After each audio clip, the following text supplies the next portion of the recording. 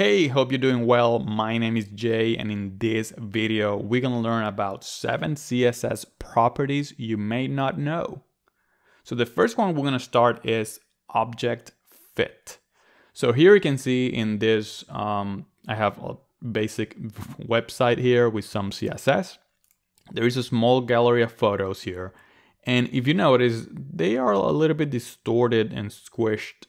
And that's because I added here in the image width 100% and height 100%, because my goal was to cover the container of that image. So if I comment out this height, you can see images are different sizes, and I want this image to cover that container. So I'm gonna add back that height. The problem with this is they are all distorted now. But what you do is you add object fit to that image, and you have a couple options, contain, cover, fill.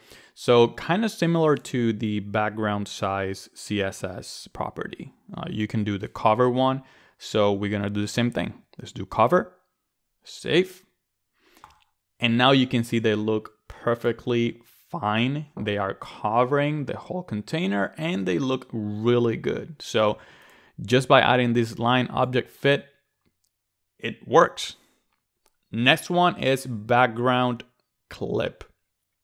So if you notice here, I have this headline here and I have this background. So what I want to do is I want to put the background inside the text. All right, so let's go ahead. Let's go to the H1 right here. So what you can do is do background clip. There you go. And do text. Make sure you add WebKit just to make sure it's compatible with the browser. So WebKit and do background clip. And let's do text. Let's save. Here you go. So it's clipped. You don't see the background, but still white, so you don't see it. So all you have to do is like remove this color and put transparent. That way there is no color. Save that. Now we're talking. So you can see that the background is right there. So it's clipped and it looks pretty cool. So now next we're gonna do the clip path. Kind of similar, but we can do any shape, any image right here. So let's test it with this photos. I have here a app that actually lets you create any shape you want, and then it gives you the code down here. You can just copy and then paste it. So let's go ahead. Let's go back here to the site and let's go to that image right here. And let's just paste that. So clip path, and this one is a polygon, and then percentages kind of creating that shape. So let's save it. Here you go. So this is because of the image. We have here a container with a gray background. Let's move it back to the actual container, the clip path, save it. And here we go. Now we're clipping all the container and the image.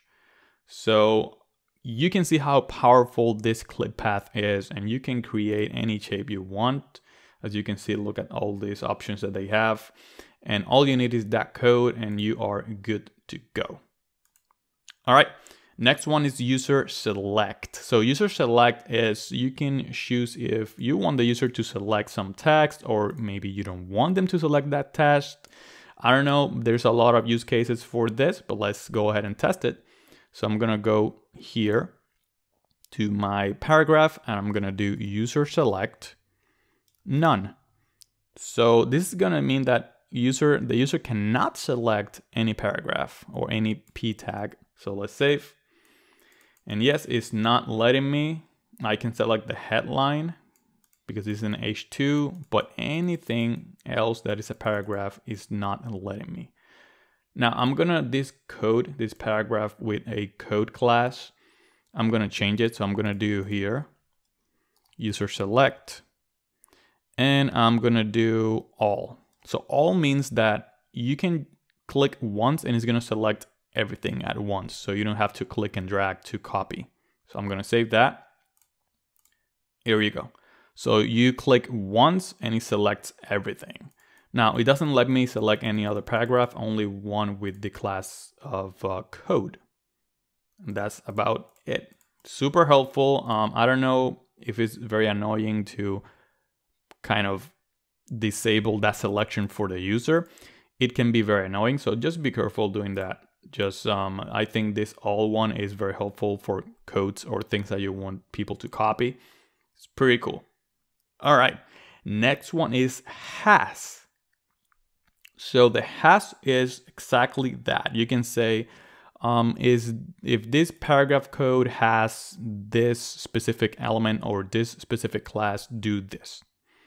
So for example, we can say, let me go back to the HTML to see what we have here. So inside this paragraph, we have this bold text right here with a class of alert. So I can do here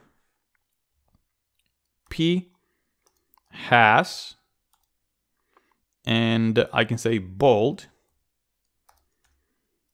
and change the color to red. So any paragraph that has a bold inside of it, change to red.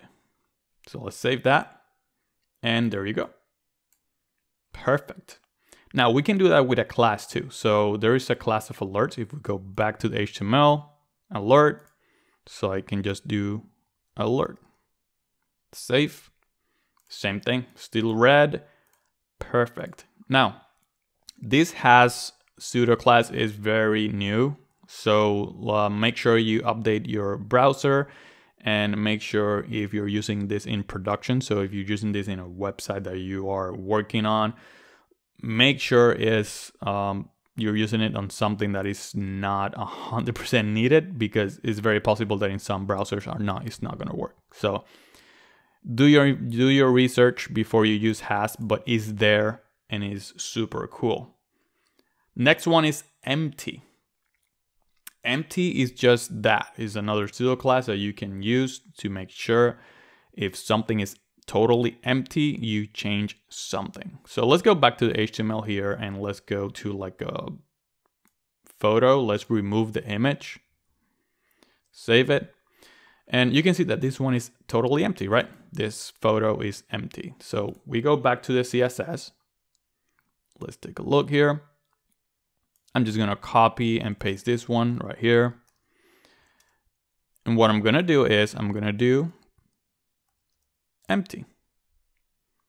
So what's gonna happen when that's empty? And this can be a lot of things. Maybe you have a div that is gonna get some data from an API, from a server, and then it's gonna add it here. But in the meanwhile, while that's empty, you can change it. So for example, we can change the background color, save it, and there you go. We can do things like this. For example, I can add another pseudo class of before, and I can add a content, and I can say add loading, save. And I don't think we can see the loading because it's gonna be here. Let me remove the clip path. There you go. Now we can see a loading here. So you can style it, and you can maybe it doesn't have to be loading. It can be like an animation of like a loading something, spin in circle, things like that. So that's a very good use case for empty. I've used it before for something similar to this, just loading states, very simple and easy to do right there. So it's available for you, and I think it's super cool. Next one is accent color. So if you take a look down here, we have this checkbox. To change the color of this checkbox is very tricky, and a lot of people, they have headaches, and now it's very easy to change this default color. So if we go back here to this input, I can do accent color, and let's say we do red. There we go. Is that easy? So people start adding code there like color or background, and it doesn't work sometimes because it's default styling. So now this accent color is actually saving your life with things like this. It's not only for checkbox, it radios different inputs. So, and those are our 7 CSS properties that I think they are very helpful and really good to know that they exist and you can use them. There are a lot more, so if you like this video, subscribe, and thank you for watching. See ya. Subscribe if you want to keep learning, and click on the bell icon to receive notifications every time I upload a new video. Thank you so much for watching. Have a beautiful day. Bye bye.